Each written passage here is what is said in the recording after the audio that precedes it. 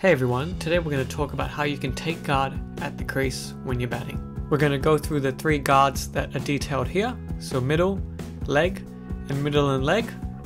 And on top of that, we're going to go through some of the positives and negatives for each of these guards.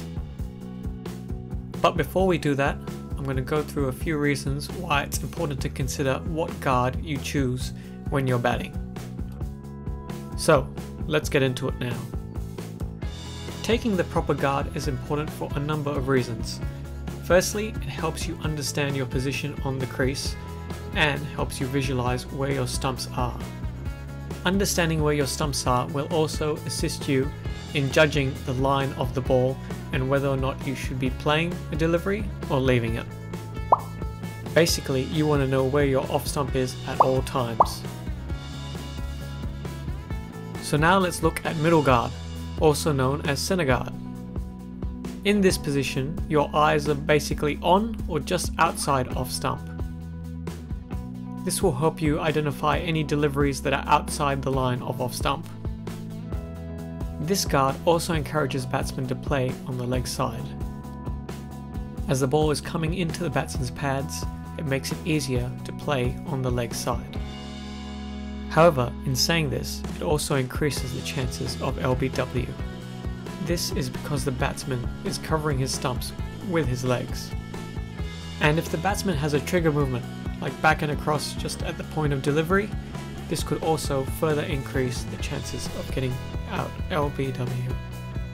Finally, if the batsman isn't careful and has a trigger movement such as moving back and across, they can also lose track of where their leg stump is, and this increases the possibility of being bowled around their legs. The middle stump guard is great for batsmen who like to play off their legs and enjoy playing on the leg side.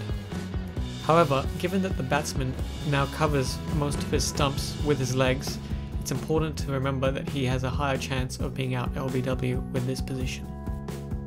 Now let's talk about the leg stump guard. With this position, your eyes should just be over leg stump. This position is great for those players who like to play on the offside. It frees up your arms, and any balls directed at the stumps can be worked through the offside. This guard also encourages leg side play, purely because there's a lower likelihood of getting out LBW. As you can see here, if the batsman was to be hit on the pads, there would be no chance of being out LBW as the ball is likely moving down the leg side already. However, this position has an increased risk when leaving the ball, because the batsman needs to make sure he knows where the off stump is at all times. This guard is great for batsmen who like to play primarily on the offside, and it minimises your chances of being out LBW if you have more of your stumps visible and your legs are outside the line of the stumps. Finally, we're going to look at middle and leg, which is also known as two legs. This guard is a combination of the two guards we've just discussed. It's great for play both on the offside and the leg side, and it provides a better understanding of where your off stump is. Compared to the leg stump guard, there's still a slight increase in the risk of LBW. However, for the majority of players, this guard will be suitable. And unless you have a preference on playing on the offside or the leg side, I would recommend this guard when you're batting. So I hope this video was helpful. I think the main thing to remember here is that you want to know where your off stump is at all times.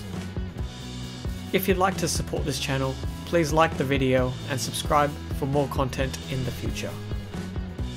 Thanks for watching, and I'll talk to you in the next one.